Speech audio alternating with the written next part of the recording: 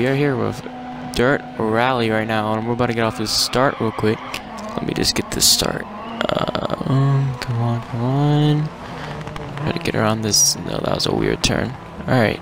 Well, this is Dirt Rally. This is a game where it tries to make it kind of simulation of rally, kind of like WRC if you guys have ever played that, or any of the other Dirt games, but this one's definitely not the same as the other Dirt games. This one's way more simulation and hard. The controls are just kind of, it's like not hard like bad, but it's like dark. It's kind of like Dark Souls, not as hard as Dark Souls obviously, but like it's like probably the hardest racing game I've ever played personally.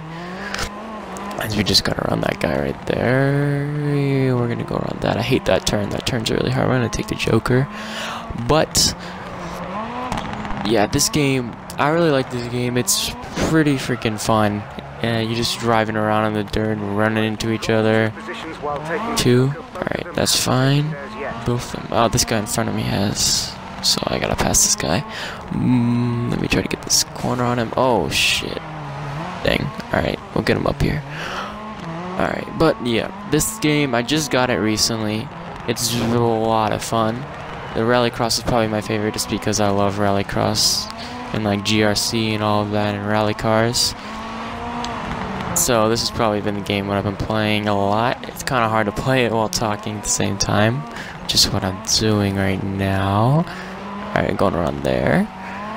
And yeah, if you guys don't understand Rallycross or rallying, it doesn't matter. This game is a lot of fun. You can learn and pick up on stuff.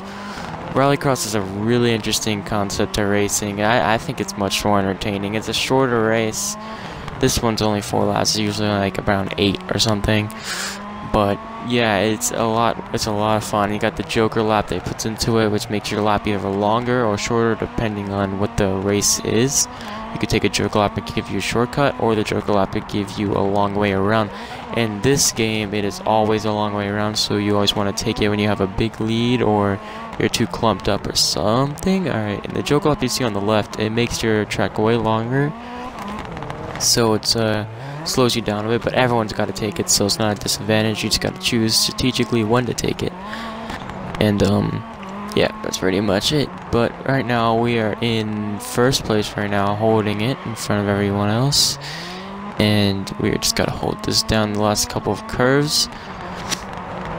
And that should be good. Oh, that's kind of rough. Let's keep it going. Alright, they must already be behind me because there's no one on the other side of there. Let's take it easy into here. Yeah, I guess that was okay. Alright, let's go around, and there it is. Alright, we take that win. But yes, this game I got right now, it's I think $60 at GameStop. You might be able to get it cheaper online, I'm not sure. But yeah, it's a lot of fun. You guys should check it out and get one of your own. If you guys like racing games, this is definitely a good game. It'll probably make all the other racing games easier because this is a really hard game.